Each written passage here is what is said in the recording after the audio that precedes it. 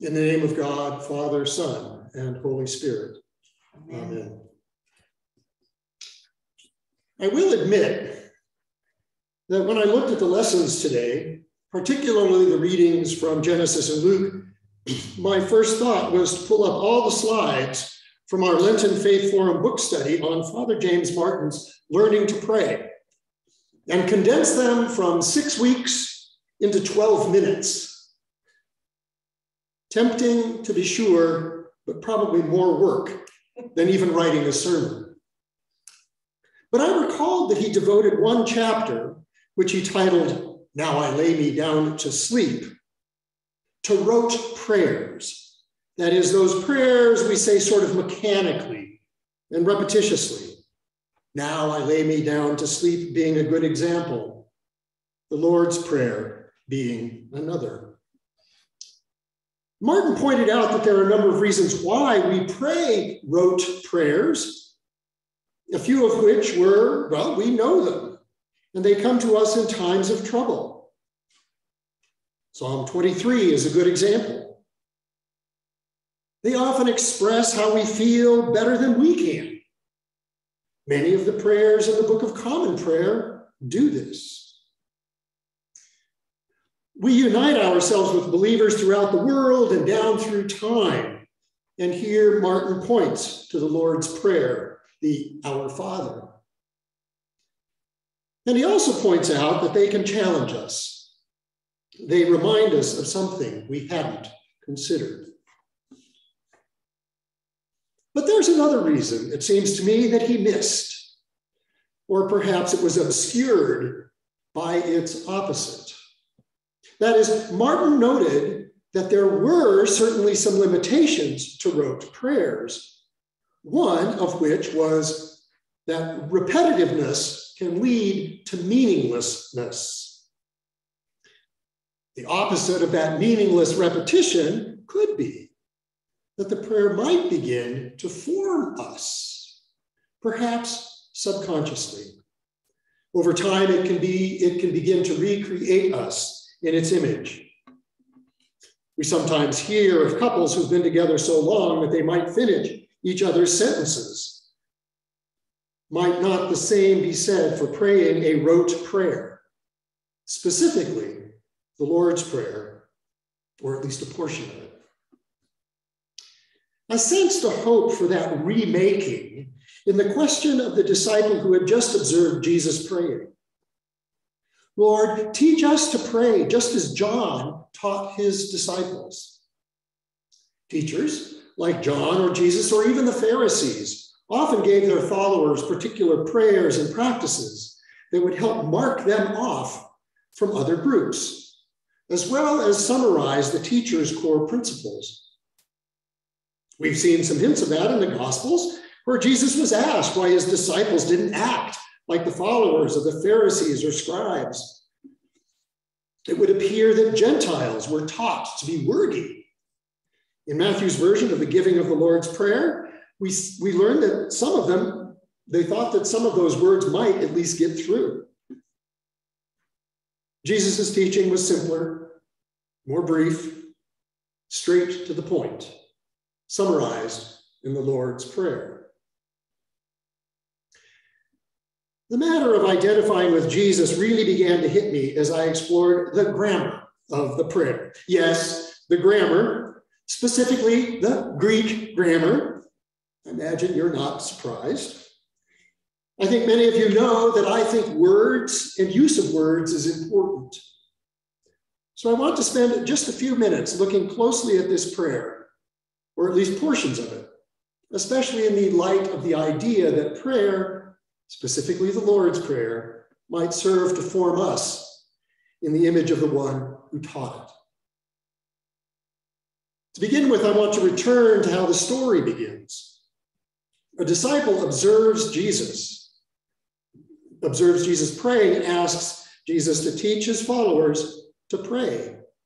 The implication seems to be, we want to be like you, Lord. Jesus prayed over and over, the Gospels show us. Observant Jews of that time prayed regularly, according to both biblical and extra-biblical evidence. So speaking to God was no unusual thing. And so Jesus' response was, in effect, whenever you pray, or at all of those times that you do pray, this is what you should say. We don't know if Jesus meant that his followers should only use these words, or that the overall content of the prayer should form the basis of the disciples' prayer. But we can assume that Jesus wanted the content to be central to the disciples' prayer life. That centrality of the Lord's Prayer is observed in our Book of Common Prayer. Every service includes a recitation of the Lord's Prayer. If one prays the full daily office, morning prayer, noonday prayers, evening prayer, and compline, that means praying the Lord's Prayer at least 4 times a day. I believe, or at least hope, that repetition might actually do something to the one praying it. That is, that it might begin to form the one who is praying into the likeness of Christ. Second, and here's where the grammar really comes in, and I apologize in advance for my geekiness. There is a reason. I want to look at those second and third clauses of the prayer. Father, uphold the holiness of your name. Bring in your kingdom, we heard a few minutes ago. If we were to compare those to our more familiar liturgical use, we might see something a little askew. Our Father, hallowed be thy name, thy kingdom come. And here's the grammar lesson. It's all about the imperative voice. We often think of imperative voice as a command. The 10 commandments are all in the imperative. We know who's responsible when you hear, you shall not. In the translation of the prayer we heard in our reading, it appears that it is God who is being told, uphold the holiness of your name and to bring in your kingdom.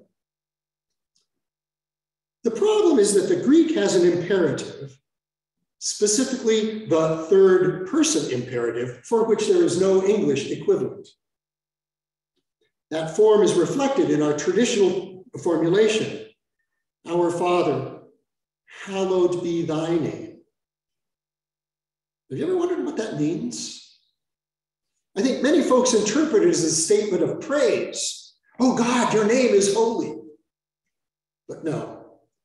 The Greek employs that third person imperative.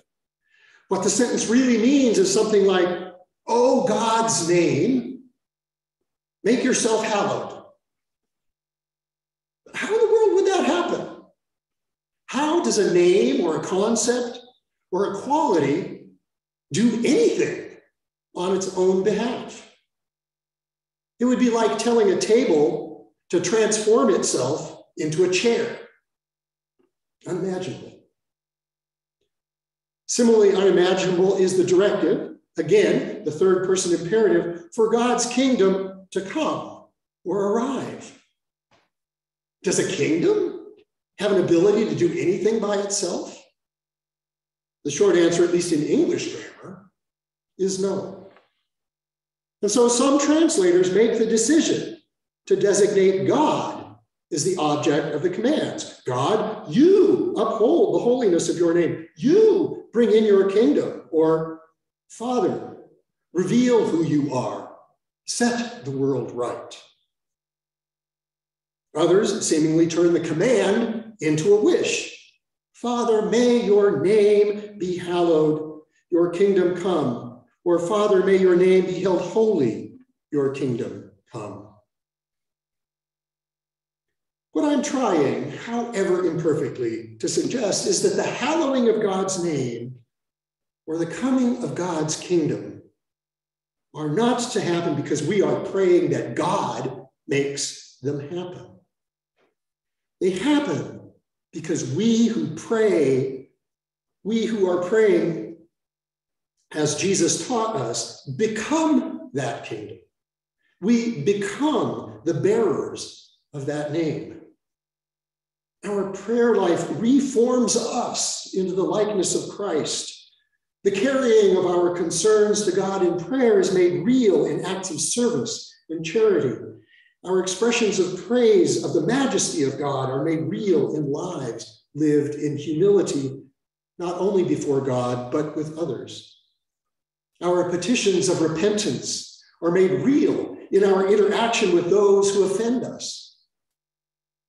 And as we pray this prayer, with the persistence of the man who believed hospitality for his guest was of significant importance, or the insistence of Abraham pleading for God to show justice, as we pray this prayer, we are formed into a singular people, a people in whom others can see the dawn of a different, a more just realm.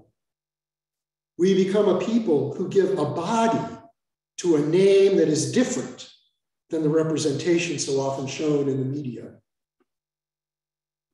When we pray, what we pray, we become. I believe that this is what Jesus was telling his questioning disciple. Whenever you pray, say. Remember that Father Martin pointed out that one of the possible outcomes of praying rote prayers is that we become changed. And so I'm convinced that Jesus taught us to pray for transformation now into the living, active, justice-seeking Christ of 2,000 years ago. Are we willing to pray this prayer with the expectation that we will be transformed? If not, why pray it at all?